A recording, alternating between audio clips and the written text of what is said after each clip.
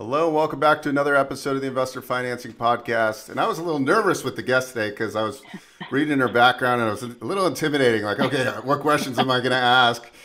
We have such a real estate powerhouse that not only is very successful in real estate, but also just reading her background, I got chills. Just like it's a person. She's a person that really cares about everybody, and it's not about selling properties and growing this massive company, but really giving back to society. And I think we need more people in the world that actually care about their employees or their independent contractors, care about their clients. So please welcome Bess Freedman to the show.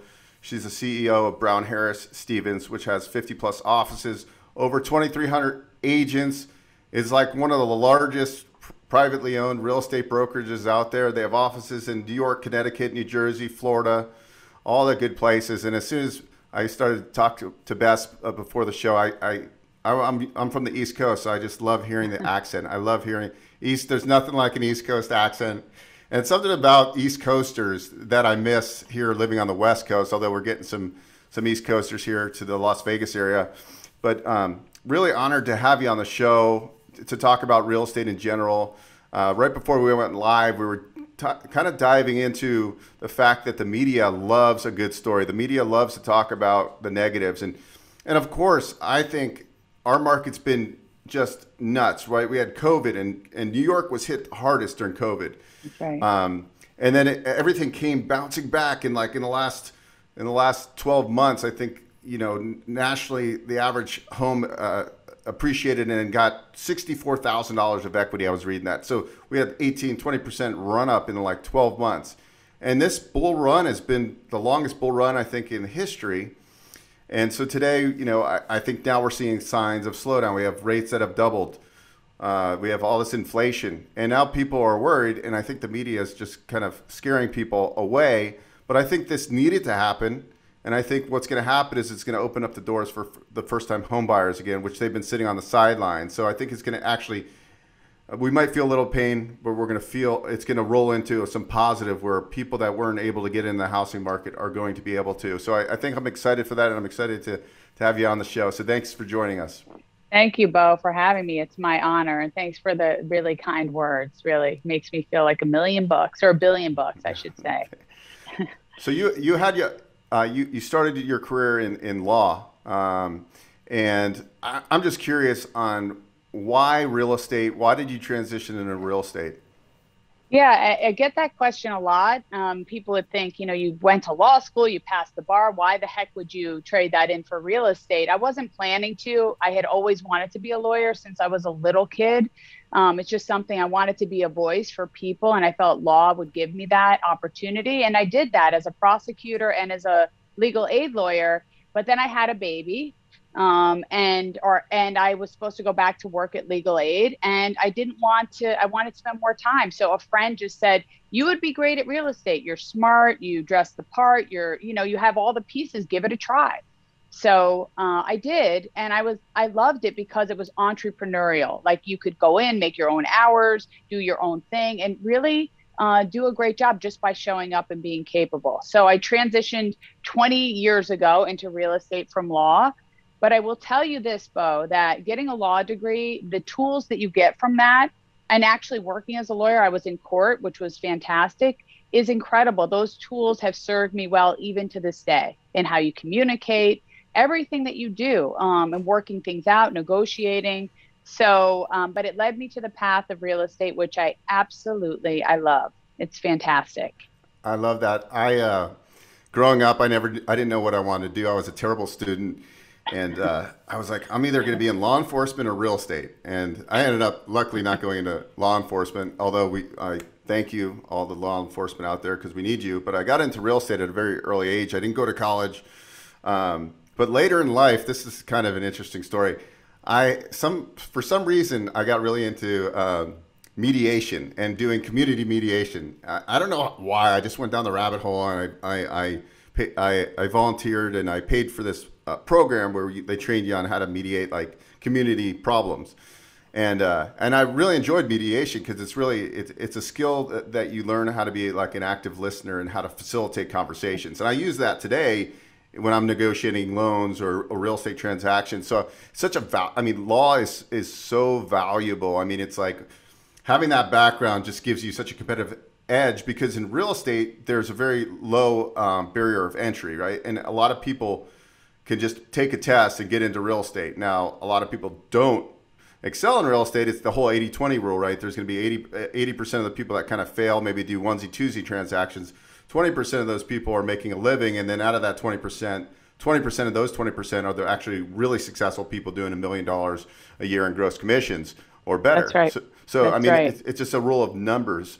But one story here that I wanted to roll into. So I got really into mediation, and then I saw that I was living in the Bay Area, and Solano County had this Practium where Pepperdine University was hosting this really advanced mediation course, and they were like almost giving it away for free. So I signed up and I went, and I get into this room, and no joke, it's me and 25 attorneys. And so you talk about being intimidated. But anyways, I went through this whole training with all these attorneys, and I thought it was the coolest thing, because I was like, attorneys are people too. Like, if you're not in law, you always kind of like, we have this kind of thing in the back of our mind about attorneys, but actually what attorneys do is extremely valuable. Anyways, that was kind of my law experience, but the mediation, I know the little bit about law I know helped me in my real estate business. So, I mean, I could only imagine. So that's so valuable, Bo. I was just going to say the mediation piece is so good because it teaches you how to work and navigate through people's emotions and needs. And it's important. You can't just scream your way to a result. You have to sort of, it's the way how you move through it. In mediation, I think everybody should take a mediation class. You were so smart to do that. I love it. I haven't done it in like 10 years. I got to do some small claims court cases, and that was really exciting. So I'm thinking about doing another refresher course at UNLV here in Las Vegas. They have a course on it again. I think it just adds skill sets, and I think what I like about the real estate agents I know. I'm a California real estate broker. I'm a Nevada salesperson. I've been in real estate for 20 plus years. I now focus on the lending side, but I still do transactions once in a while. I represent myself when I acquire properties and family members and so forth. I like to stay in the game, and actually I'm doing my continuing education, and it's just interesting taking your ethics classes and all this stuff, because there's a big difference between a good agent and a bad agent. I mean, like, and I'm not just talking about dollar amount. I'm just talking about ethics in this industry. Of course. And so a lot of people are always, their first thought is the commission, right? The money involved. But really, I think when the times are good, everybody's just thinking money, money, money. And nobody ever thinks about like the downside of like what can happen if you're not representing correctly. Because really it's a very legal business, and people don't understand that it's a low barrier to entry, but you got to understand.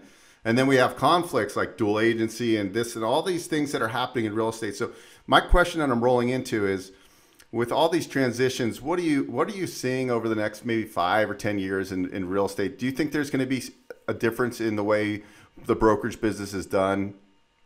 I mean, I think, like you just pointed out, that there's a difference between the good agents and the bad agents. And the agents that are focusing on just money and the end result are the ones that don't do as well. I think the ones that focus on their clients' needs and what they want and serving them the best in good faith are the ones that are uber successful. And I think that agents are becoming even more valuable. I know there's been a lot of talk about technology replacing agents, but I don't see that happening, particularly in nuanced markets like New York City, because remember, real estate, unless you're an investor and you're buying a whole slew to flip them, real estate is an emotional commodity, and people want to talk to you. They want your expertise. You're not going to go online and buy a house without I think the majority of people need to know more. They need to talk to somebody. They need to see the space. And so I think that that's not going to change. I think technology will get better and empower us to be quicker, and we'll get new tools. But I think the agent is always a huge factor in the success of real estate, always. Hi, this is Bo Eckstein, host of the Investor Financing Podcast. Are you a real estate investor with properties and you're trying to figure out how to refinance or grow your existing real estate business? Need some clarity and a game plan for moving forward? I'm offering a free strategy call where we dive deep on your real estate investing goals. I'll help you come up with a strategic finance plan that will help you get to where you want to go. Whether you've got a portfolio of 30 properties or you're starting out with your first property, I have a framework that has helped many investors grow. If you're interested, book a call below in the Calendly link. Can you walk us back? So you got into real estate. I'm sure you're definitely a go-getter. You know, just telling you your background, your law degree, all the stuff you've done, and then you get into real estate, and it's exciting for you, I'm sure. And then you find out it's a little bit harder than you thought closing deals, and then you built some traction. Obviously, you're probably doing what most agents do, you know, networking, pounding the pavement, making phone calls. How did the progression happen for you? What do you think really set you apart in the real estate business that made you excel? I mean, it's you know, I think all good agents are the ones, like you said, who put their head down, pound the pavement, don't look for their own personal accolades, but try to figure out, it's like the hustle. I always call it the hustle muscle. You have to focus on it. You have to pour everything into it. And I did that. I mean, I called FSBOs. I remember I got 2 listings from calling this one guy. I mean, I didn't give up. It's that sort of relentlessness. And so I did that, stayed focused, and I didn't focus on the end result of commission. Although, yes, you want to pay bills. I focused on trying to do a good job, always being on time. I think people undersell punctuality. To me, is one of the most important qualities in a person, is people who show up on time and show up as professionals. So I did all of those things. And I just, I seem to be the person that a lot of the agents would go to for advice. And so they asked me at my other firm that I was at if I wanted to be in a leadership role because they thought I was good at that. And I said, you know, I'll give it after 6 or 7 years as an agent, I thought I'd give it a try, you know, and I loved it. And so I just kind of put my head down and never thought about a title. I just thought about doing a job and creating and building and being there and showing. And I just did that. And I think when you do that, it's kind of like the success comes. And so I think for everybody, whatever you're doing, I mean, you could be a teacher, you could be a janitor, a cab driver. I think it's like focusing, having like respect for what you do. It doesn't have to be like a highfalutin title. I think you can have honor and respect in whatever job you have. And I think I've always been able to do that. And I'm really, I feel very privileged to be where I am right now. Why were you so driven? Did you grow up in a wealthy family, a middle class, lower middle class family? No, my folks, neither of them went to college. Very like middle lower class. Grew up in upstate New York in Troy. My dad was a scrap dealer. Let him rest in peace. I lost him in a car accident almost 30 years ago. And my parents were just like, my mom was home taking care of us. My dad went out to work. Very public school, all that stuff. I just always, you know, what's weird is that I always believed in myself. I never doubted that I always thought I could do anything because my parents were always like, you can do it. And I always believed, I was like, nothing's stopping me. And I always just had that belief in myself. And I do think, Bo, the world will see you how you see yourself, 100%. If you are like shaky or you're doubting yourself or whatever, it comes across. It's how you carry yourself. And I always believed in my own abilities. I'm not the smartest person at all, but I know the smart people. I know where my weaknesses are, and I know to work with the people that complement the things that I don't do well, because I don't do a lot of stuff well. But I do some things well, and I focus on those. That's such good advice. I think we all shoot ourselves in the foot because we have self-doubt, and that little thing in the back of our brain. That's right. Is holding most people back. Like I feel that way sometimes. I have a lot of very successful friends, and I sometimes I look over and I go, how did this person in 5 years' time just leapfrog over me, right? How did this person?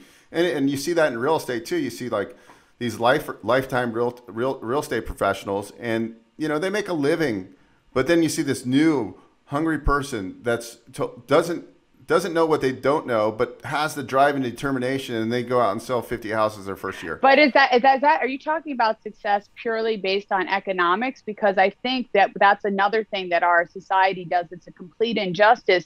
I would rather be happy in a little shit car with my friends and family than in a limo with a bunch of jerks that I don't trust. And it doesn't matter. I want people that are going to take the bus with me. That's who I want to hang out with. That's a great point, because sometimes I catch myself comparing myself to my friends that are making more money or their net worth. Don't do that. You shouldn't do that. Terrible. You got a happy life. You got a beautiful wife. You have this life that you love. You're doing what you love. It's as simple as that. And people are always like, oh, I want to get this.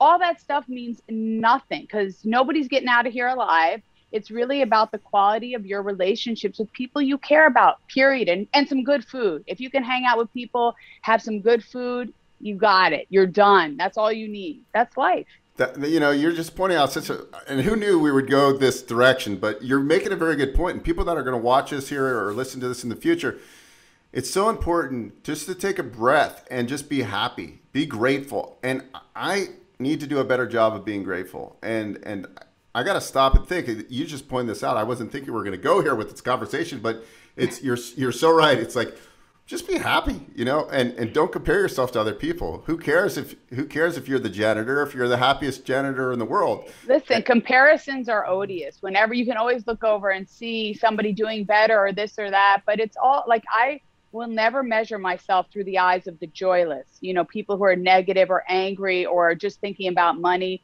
I care about people I respect. I want their respect. And so I think we kind of got to shift our narrative. And I think we also need to start to make our teachers, our nurses, our heroes, as opposed to so the reality TV stuff. I mean, I think we've got some work to do in our country culturally. I think we got a lot of beautiful things, but we have a lot of things we need to come together more as people and be less divided left and right and more in the middle, because that's where the love is, I think. I agree with you 100%.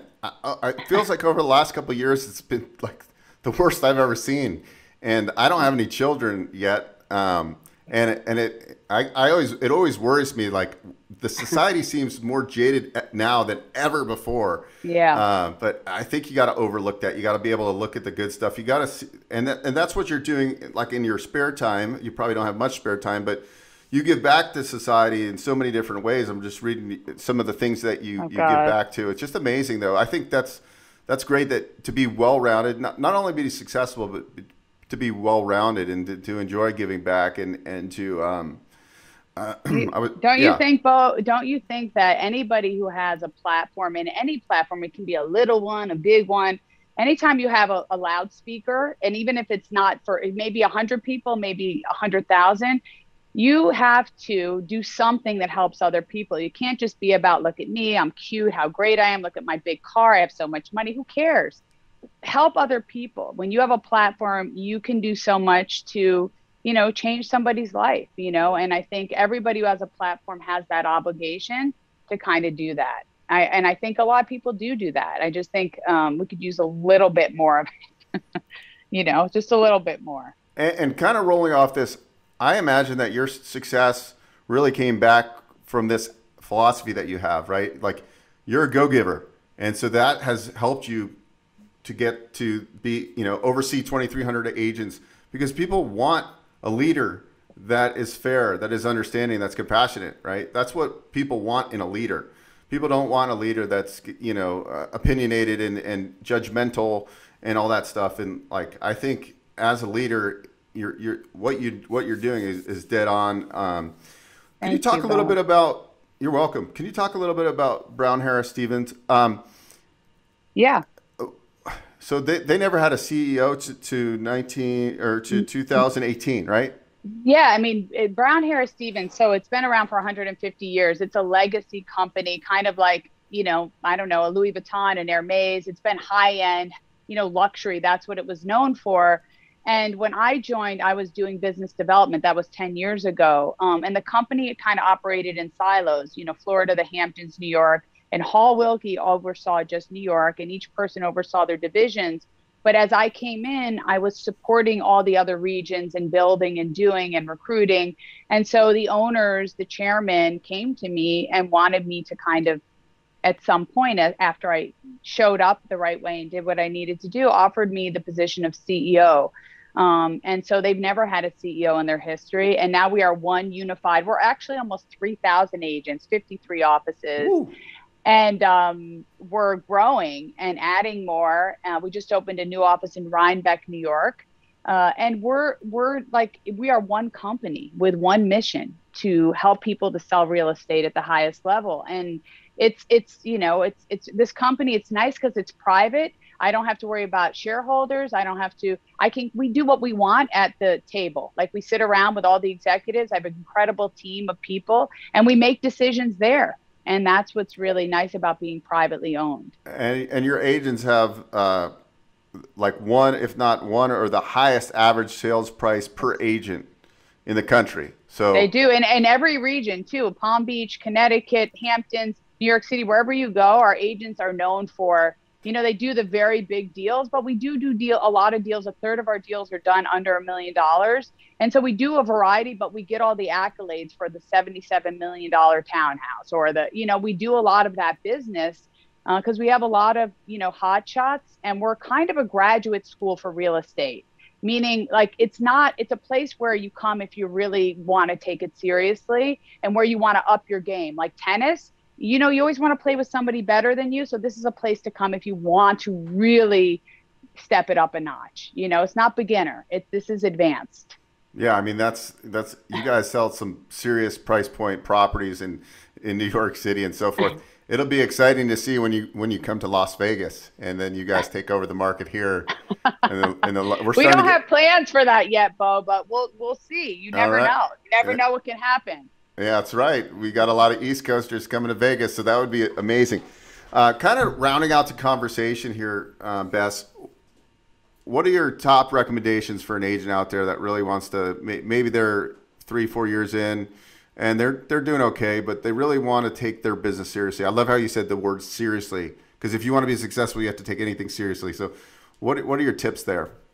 Yeah, I would say I would encourage agents, especially if they're newer, to go and see as much property as they can. I would go to as many open houses. I'd volunteer to do them for agents, see everything. The new developments always have these openings. Go to see all of them. Be fluent with the inventory because you have to be educated. And then I would get a mentor. I would make sure I'm friendly. Go into the office, go to meetings, do all that stuff because you want to be the smartest person in the area that you're trying to sell in. I would do that. And I'd make friends with all the agents at every firm. Don't hang up the phone on people. Don't lose your temper because you need to do business with them. Be somebody when they say, oh my God, Joe Schmo, I love you. You're fantastic. They want to do a deal with you. Don't be a schmuck. Be nice to people. Take care of people. And that sort of like grows and grows and grows. And little by little, you do a good job. And it's like compound math. It keeps going and going.